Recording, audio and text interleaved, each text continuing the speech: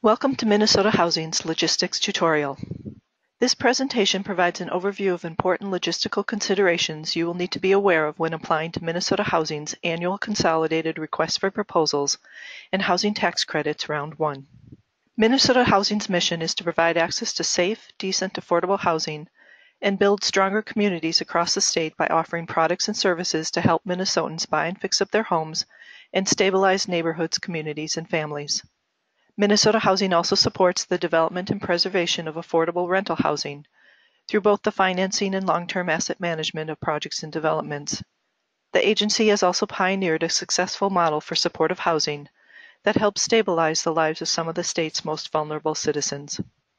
This tutorial will cover the following topics: application and submission highlights, the multifamily customer portal and secure upload tool, application and submission resources, components of the Intent to Apply, or ITA, including forms, submission requirements, and details regarding fee remittance, qualification forms and sponsor financials, components of the RFP package, how to apply for project-based vouchers, and some important details to be aware of in regard to the Housing Tax Credits, or HTC, self-scoring worksheet and deferred loan priority checklist. The multifamily consolidated RFP has several submission requirements and applicable due dates. All times listed are CDT, or Central Daylight Time. This slide highlights submission items, how to submit those items, and the applicable due dates for each. This information is also listed in the multifamily application instructions, which can be found on our website.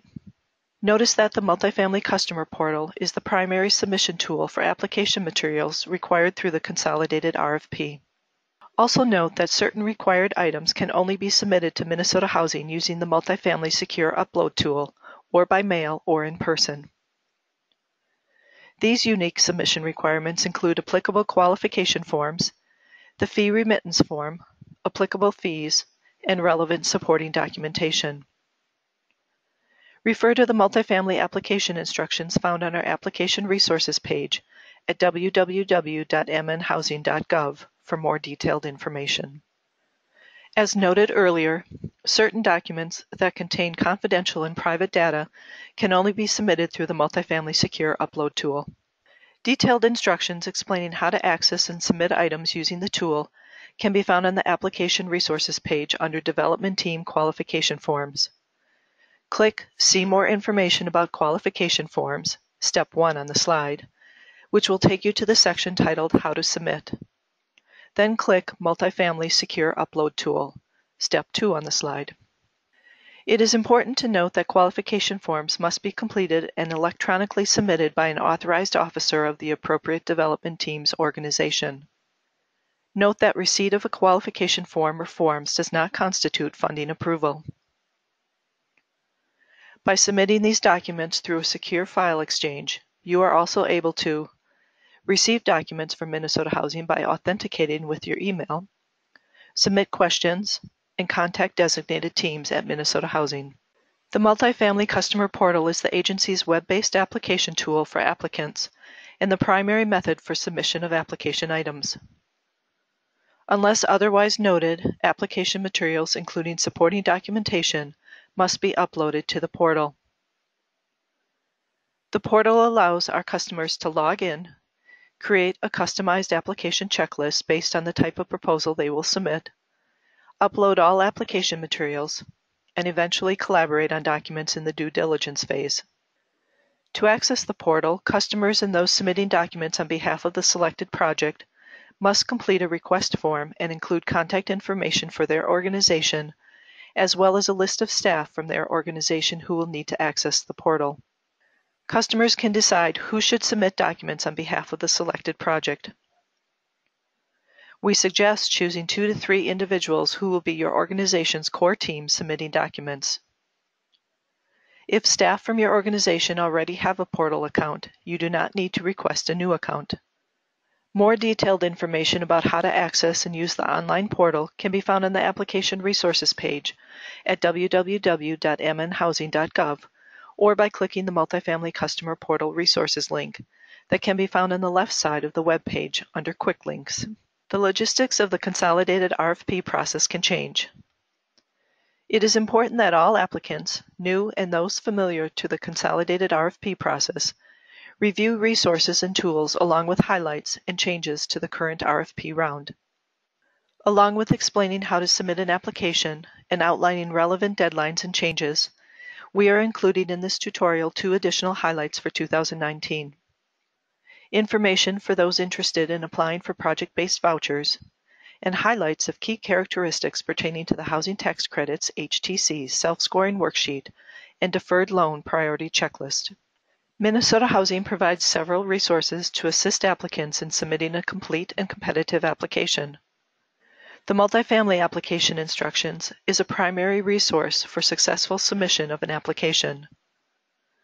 This resource provides a helpful overview of funding sources, relevant due dates for application materials, project eligibility considerations, important links to critical documents such as underwriting and design standards, housing tax credits or HTC documents, relevant guides and materials, instructions for creating a portal account, and links to tutorials. Applicants should review the entire application instructions document and access references and links for more detailed information. The instructions are intended to assist applicants in meeting all requirements by the set due dates.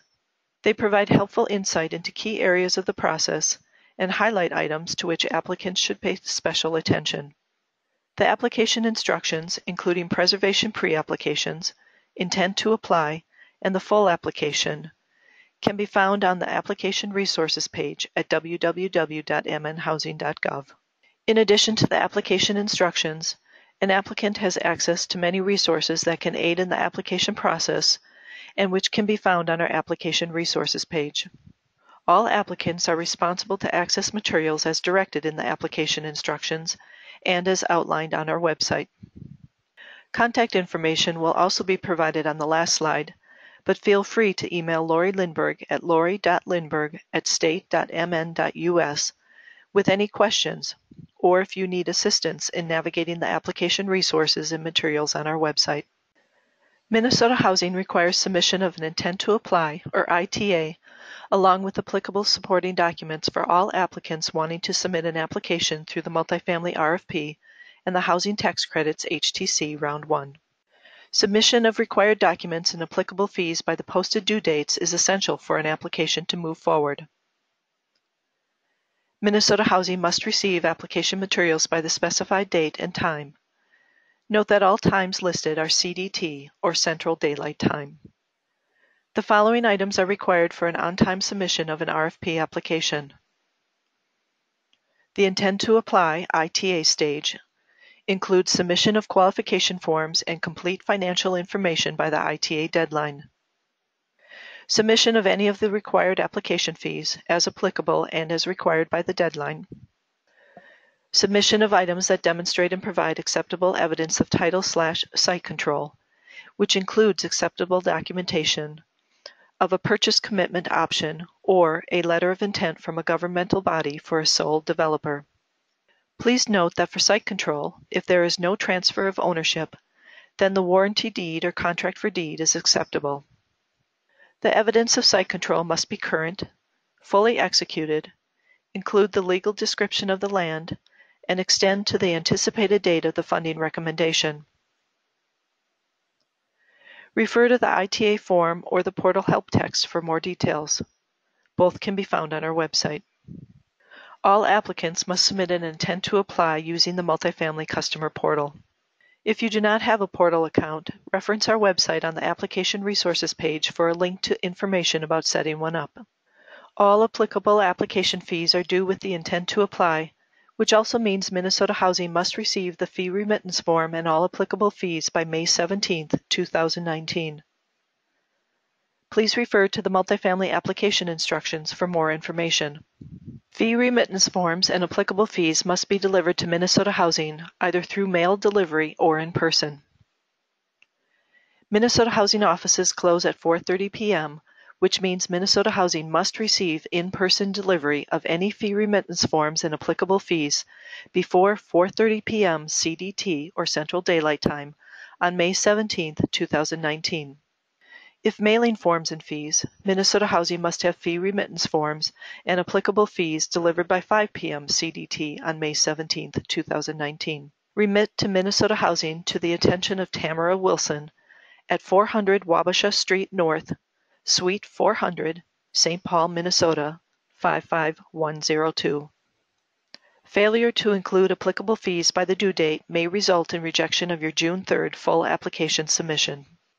All qualification forms, financial documents, and applicable attachments must be submitted using Minnesota Housing's secure upload tool.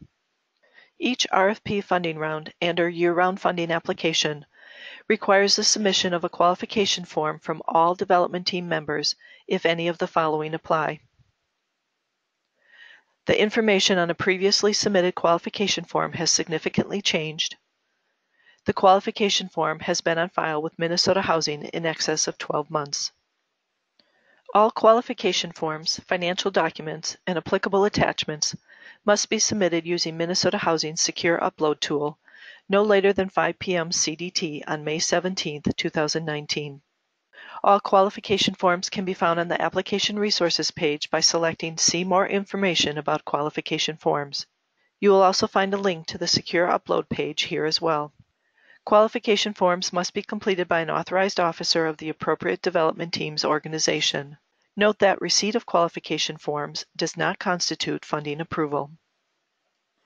Applicants must upload documents or opt out of appropriate checklist items within the application checklist generated for the type of funding requested by the specified due dates. The application package is due by 5 p.m. CDT on June 3, 2019. Uploading of documents includes providing a completed multifamily workbook and all supporting documentation to justify criteria claimed on the HTC self-scoring worksheet and Deferred Loan Priority Checklist. Public housing agencies, or PHAs, may provide an allocation of project-based vouchers in an annual RFP round. In 2019, Metro HRA and St. Paul PHA have allocated project-based vouchers to the 2019 RFP. Applicants with developments in the jurisdictions covered by Metro HRA and St. Paul PHA may apply for these project-based vouchers. In 2019, Metro HRA is offering up to 20 project-based Section 8 Veterans Affairs Supportive Housing Vouchers, also known as VASH vouchers, and St. Paul PHA is offering up to 125 project-based Section 8 vouchers in the following allocations. Allocating up to 50 Housing Choice Vouchers, or HCVs, as project-based in mixed-income developments that provide affordable housing along with market-rate housing. Allocating up to 50 HCVs as project-based vouchers in developments as supportive housing for persons experiencing homelessness. And allocating up to 25 VASH vouchers as project-based vouchers in developments for homeless veterans. Applicants interested in project-based vouchers may make a request for project-based vouchers only or a request for project-based vouchers with capital funding. All applicants must complete a PHA-specific questionnaire and the multifamily rental housing narrative. For project-based vouchers with a capital funding request, applicants must identify this within their intent to apply form and complete the PHA-specific questionnaire as part of the application submission. For project-based vouchers without a capital funding request, applicants must complete the project-based vouchers only checklist.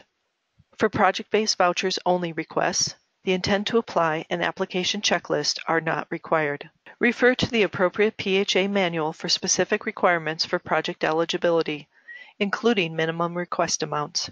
These manuals can be found on our Application Resources webpage under Funding Partner Resources. Applicants seeking project-based vouchers must submit documentation by 5 p.m. CDT on May 17, 2019. The documentation required is slightly different for applicants interested in project-based vouchers only versus project-based vouchers with a capital funding request. Within the Multifamily Customer Portal, the applicant will be able to designate this preference.